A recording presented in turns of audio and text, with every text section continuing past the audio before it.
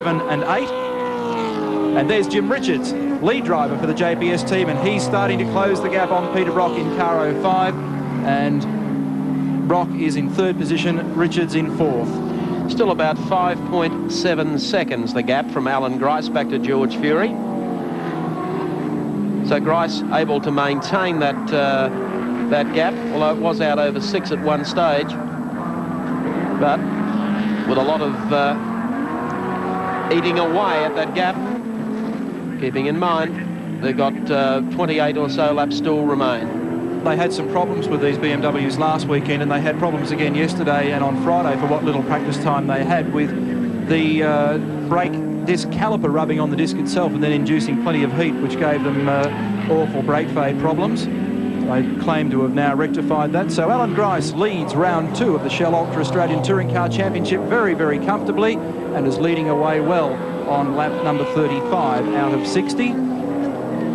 Second spot still held down by George Fury. Third is Peter Brock, and of course back behind Brock is the rapidly approaching Jimmy Richards. Glenn Seaton is next, and then of course Larry Perkins, Colin Bond, and the Alpha 75 Turbo, the Caltex entry. Not having the best of weekends. Colin has found the car still has a lot to give. It's not giving too much here today. Well, he's back in 13th position at the moment, and already been dispensed with by Peter Brock and Jim Richards, and of course race leader Alan Grice has put a lap on him. They had fuel filter blockage problems yesterday, and they thought that would have solved all their problems. It obviously hasn't. The Caltex entry needs some more work. But Jim Richards, isn't he working hard on the back of Peter Brock at the moment? Other information is that quite some laps ago, Gary Scott very quickly pulled off the circuit and took car number 6, the second mobile dealer team entry, into the transporter. We don't know what the problem is there. He's just vanished. So Brock flies the mobile flag solo at the moment, and I think he's about to be dusted off by Jim Richards. And look at Richards and the braking ability of this M3 up on the outside of Brock. Tries to steal some road from him, a very hard way to do it, but he gets power to the ground very quickly in the little BM. Now this is a very interesting test. He's got the inside advantage, but it puts him on the wrong side of the road when they get to Coca-Cola, and in theory Brock should have the horsepower. Brock enjoying this. I think sure he was almost waving at Jim as they went down the back sweeper. These guys went to multiple James Hardy victories in the 70s. Separate teams now, and no love lost at all. Look at Brocky glancing in the rear view mirror.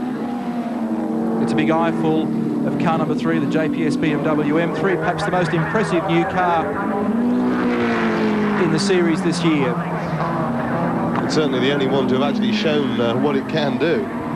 And they're developing the car all the time. They've spent a lot of time out at Amaroo Park in the lead up to this series with Frank Gardner and test driver Ludwig Finhaber. But they have been working very, very hard, and it's obviously paying off. And Jim again up on the outside. We'll see a carbon copy manoeuvre. Gets shoved out wide, has the inside for the next long, slow right-hand kink.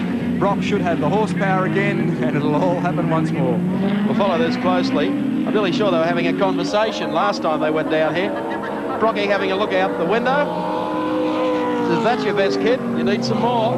Well, Jim's in the left-hand drive spot, and Brocky in the right, so they're pretty close. Now Richards using the braking ability of this car very nicely. If he can get this manoeuvre, he's done it nicely. But no, drops the right rear into the gravel. Bit of rally crossing, and we'll have to go back to the drawing board once more.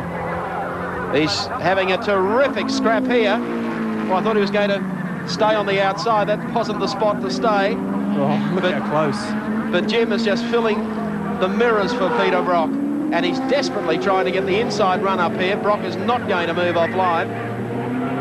Brock goes for it again. Richards has got to take a very deep, hard breath here and go in almost 10. If he can snatch that line from him and ultimately take some road off him and really jam Brock's nose into the inside of the corner, he'll get away with this, because then he can cover his tracks coming out.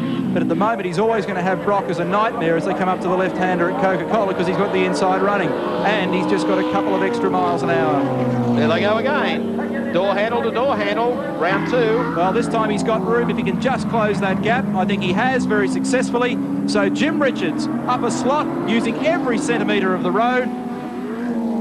Well, what a fine performance from him, up to 3rd place. A genuine giant killer act from Jimmy Richards here today at Symmons Plains.